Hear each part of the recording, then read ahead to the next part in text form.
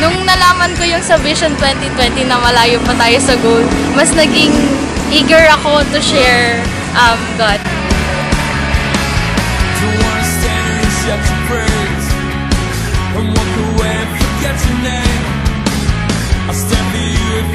This is my first time kasi I was a product of Mega Faith Week. Hindi gaano akong nakakapag-share kasi hindi ko alam kung paano gumawa ng plans. I praise God kasi ang dami kong natutunan sa Congress na to, and all of the learnings that I've learned, I want to apply it in continuing my sharing life, continuing to sharing the gospel and fulfilling the Great Commission.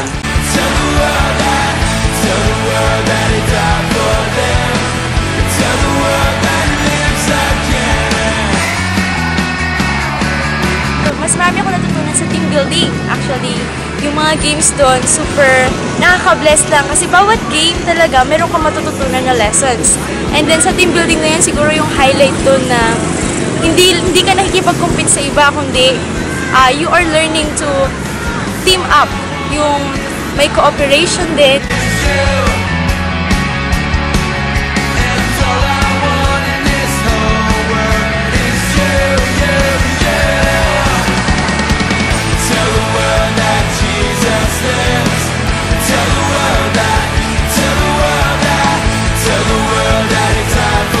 Sobrang nakaka-overwhelm talaga yung experience dito sa Student Congress. As in yung 3 days na to, as in sobrang nabago niya yung buhay ko. Na-vision cast ako at natutunan ko na dapat palagi kong i-share yung love ni God.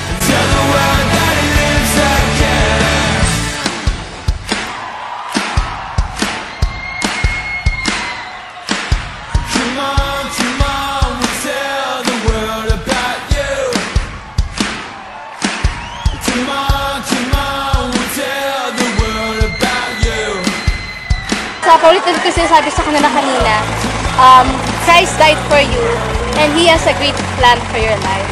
And as we are Christians, yung plan ni Lord na yon, we should not keep it to ourselves, but to share it to them. And yun, yung tipong naubos na yung forest end ko, gusto ko pa mag-share. Kulang pa yung 1 oras to share talaga. Kung parang yung Holy Spirit nag-work, parang boom, isang street yung gusto mong i-sharean, kung sino yung makita mo na gate nakabukas, sasilip ka, papasukin mo. And grabe talaga yung working of the Holy Spirit. I cannot do this without God. I was thinking na, who am I, Lord, that you have chosen me to lead a diverse group of students, diverse group of people. And I felt privileged to be part of the design team, and I praise God for that. He has used me in areas na hindi ko madi-discover na kaya ko palang go. CruX has given me a reminder that God has been tapping on my back saying, you're doing well, my good and faithful servant, and 2018 is gonna be our year.